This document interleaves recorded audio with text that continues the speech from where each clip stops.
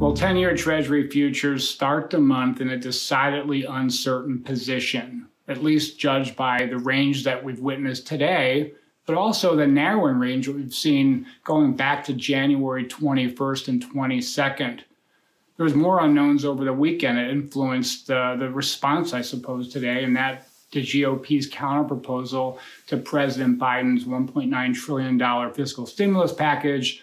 The GOP counteroffer is $600 billion. That said, the markets, the risk assets around the globe did not respond negatively. In fact, there was a risk-on rally for most of the G10 countries, and yet Treasury futures were just content to stay in a very narrow and tight trading range.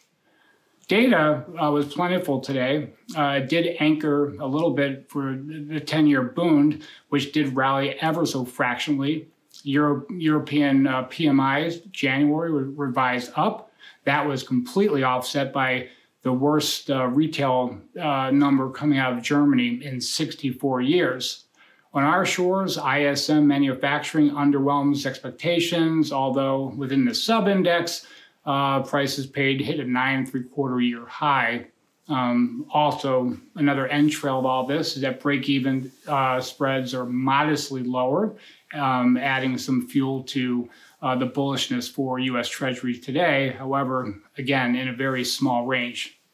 Now, going ahead, refunding on Wednesday, that's going to be center stage, because how is the Treasury going to approach the issuance landscape with the fiscal spending that we're proposing and the deficit and the unknowns of all that be very important going forward.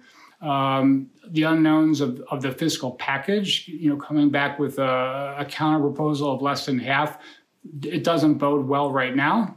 And also we have BLS on Friday. Last but not least, the trajectory of the vaccine is going to be laser focused, followed by any kind of forward or present looking economic developments in the United States and around the globe.